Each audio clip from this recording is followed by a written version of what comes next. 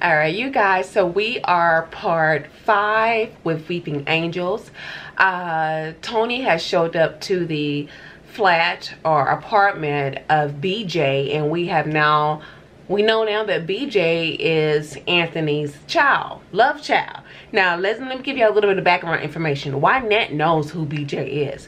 Wynette is very aware that BJ is you know, that Tony been out in these streets basically. So BJ is in between Willow and the second to oldest.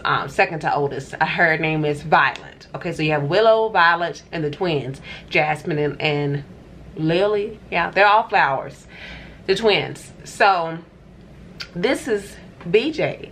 He's like, yeah, by the way, BJ stands for Basil Johnson. Well, I don't know, girl, we don't know the last name. Basil is his first name. Are y'all getting the, if those y'all don't know, Basil is actually a throw to the Women's of Brewster's Place from the the series from the 80s with Whoopi Goldberg, Jackie, everybody grew up was in this series. So anyway, Basil is his real name, it's his true name, and Basil is in his early 20s, probably 2019.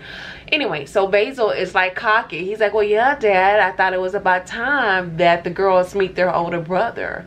And Tony is looking at him, his eyes darken. He's like, look, Basil. Now he uses by his government name. He ain't BJ no more. He's like, look, Basil, you need to stay away from my family. And he's like, but Pops, they my family too. You know, still got this sly, cocky smile on his face. And so Tony pushes up on Basil. He's like, you hear what I said, boy? And that's when BJ gives him the same type of look, like, you better get the hell up out me, dude. And so he doesn't say anything. Tony doesn't say anything, and he leaves his apartment. Tony gets home. Wynette, who again is the mother, she's still up, and Wynette's like, so did you talk to BJ? He's like, yeah, I took care of it. And so Wynette goes on, and she's like, well, look, Tony, I'm not ready now to let the children know what happened. And that's when he's, you know, he reiterated, look, Wynette, we could talk about it in the morning, but I'm telling you, I took care of it. She's like, okay. So during this time, you guys, this is a nighttime, everything's okay. Willow is sleeping. Again, Willow shares a room with Violet, and Willow can hear Violet sneaking back in, because again, her butt is out with Gerald, her fiance, sneaking back in. And so she turns around, and Willow's like, Violet, you know Mama said that we can't be sneaking out at night anymore unless we buddy and buddy. And so Violet's like, well, I guess you gotta go with me to Gerald and you can meet someone too. And Willow's like, no, you know I'm not like that, Violet. Willow's like, come on now, Willow. That detective down there, he's a professional. What is he gonna do with someone like you who's still working with their mama and daddy? Willow rolls her eyes and go to bed. So they all go ahead and go to bed. They wake up, and while they're having breakfast, they hear breaking news that the cops have found the bodies of the two first girls that went missing. Okay, y'all, the first girls went missing. Now it's been about 2 months. All right, 2 months. Now the other girl, the third girl, which everyone knew, has only been missing for a week. So at this point, they figured that the killer MO, he's either keeping them somewhere or something. So until he actually kills them, because the bodies are not that, you know, it looks like they've only been dead for a couple of days, not months. You see what I'm saying? So clearly the killer is keeping these girls somewhere, then he kills them off. So Michael is headed out towards wherever he goes, child, and Willow's coming down the stairs. And so she's like, hey, Michael. He's like, hey, I'm sure you heard about them finding, you know, the two girls. And you know, Willow's like, yeah, that is so sad. So what does this mean with Peaches? Peaches is the 19-year-old in the neighborhood that they know. And she's like, well, what does this mean for Peaches? And so Michael kind of looks at her. He's like, Willow, you know I can't share that information with you, but between us, we need to go ahead and find her as soon as possible. And you guys need to make sure you listen to your mom and don't be sneaking out at night, or don't be going anywhere, matter of fact, by yourselves. And she's like, all right then, Michael, I'll see you later. And so he walks off to whatever. Willow goes ahead and makes her way to the store. She sees her father there, because again, you guys, the schedule is the father gets there at the store. He opens up the store, and Willow follows suit a couple of hours later, right? So Willow, you know, shows up and she's talking to her daddy. She's like, Daddy, did you hear that they found the bodies of the first 2 girls? And her father's really not talking. He's not really making eye contact, and he's saying something under his breath.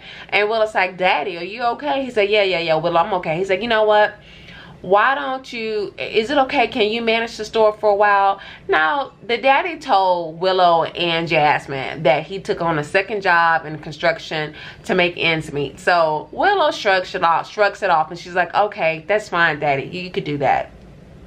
Tony goes over in the area where BJ apartment is. He looks around to make sure no one's looking at him, following, and he goes into this abandoned building, y'all. It's like a big warehouse. So he goes probably about 100 feet, and there's this elevator that's broken, and he looks down, makes sure everything's okay, and he takes the stairs down, goes all stairs, and he can hear screams. Y'all already know. Y'all already know. You should already get it by now. He can hear screams, and he goes down, and it's the young girl Peaches. But down there is also Basil. Basil is looking at the girl, and Basil has his grin on his face, and the father's like, Basil, I thought I told you to take care of it. And Basil looks at him and he's like, well, Pops, don't you want to have a little bit more fun before we do? And Peach's eyes, she's frightened now. Her mouth is bound, but she's screaming. You know, she can still kind of say something, you know, and so she's pleading with them to let her go. Tony looks at her and he's like, you know, that's not going to happen, sweetheart. This is their motto. This is what they do. They've been kidnapping girls and unfortunately raping them and discarding their bodies. Now, Basil learned this from the father. Learned this from Tony. Tony was doing this when they were living, where were they living at, y'all? Out in Georgia, where they were living out in the South. And he left not only because he had issues with money, but because he felt like the cops were telling him and they had an inkling that something was going on. Basil kind of continued it, but he was messy. He wasn't as clean with it as Daddy was. So that is what's been going on, y'all. It is sad, sick. Now Wynette has no idea that this is what her husband has turned into and what she has married. So y'all know, we know, and of course the girls don't know this. So like I said, they unfortunately raped this poor girl, tie her back up, and that's when Tony looks at Basil and said, we got another few days and you need to get rid of her. And Basil's like, okay, I'll get rid of her. Cut to later on that night, Tony shows up to dinner. Now Wynette knows something is off with him, but she figures it's because BJ is back in town. She doesn't know. So they're getting ready for dinner, and so Wynette is like, you know, call the twins back in, you know, we need to go ahead and have dinner. Willow is going to the bathroom. She calls the twins' name, Jasmine, and what's the other baby name, Lily. No one's answering, and she's like, Jasmine, Lily, no one's answering. So Willow goes into the room yelling. She's like, I know y'all hear me calling the name. She turns on the light and she sees there's no one in the room. It's just like, what is going on? So she goes back into the living room and she's like, well, Mama, they're not in there. And Wynette rolls her eyes. She's like, these girls. So Wynette goes outside to see if they're out on the brownstone sitting down, and she doesn't see them. That's when she starts to panic. She goes back inside. Tony is there sitting at the kitchen table, girl, ready to be served, I guess. And so Tony's like, so what are y'all doing? You know, are we gonna eat or what? And so Wynette's like, they're not here. And that's when Tony gets up. He's like, what are you talking about? And so Willow's like, she's right, Daddy. I looked into the room. We looked everywhere. They're not here. And so Wynette's like, oh my God, we need to call the cops. And so Tony's like, hold on, you know, let me, before you do that, let me check around. Maybe they went to the store. And so Willow's like, okay, Daddy, I'll come with you. Tony's like, no, baby, you stay here. I don't want none of y'all to leave the apartment. I'm going to go check myself. I'm going to go down. I'm gonna go check the store, check around the corner, check their friends. I'll come back. Give me about 30 minutes. And so Tony leaves, right? Wynette and her mom, Wynette and Willow are looking serious, sitting on the couch. And Wynette tells herself, she's like, if he doesn't come back in 30 minutes, I'm calling the cops. And so Willow shakes her head. Okay, child, Violet, like I said, Violet's not there because she's being fast out with her fiance. So anyway, y'all, Tony goes to the shop, but instead of looking around, Tony already knows where he's gonna go. Tony goes in and he grabs his pistol. He heads back towards that abandoned warehouse, goes down to where he can hear still some commotion or whatever going on, and all of a sudden he hears BJ yell, "Be still! I told y'all to be still." That's when Tony, you know, his heart starts to race, and he goes down. He runs. Now at this point, he's like running down the stairs, because again the elevator is not working, right? He runs down the stairs. He turns the corner.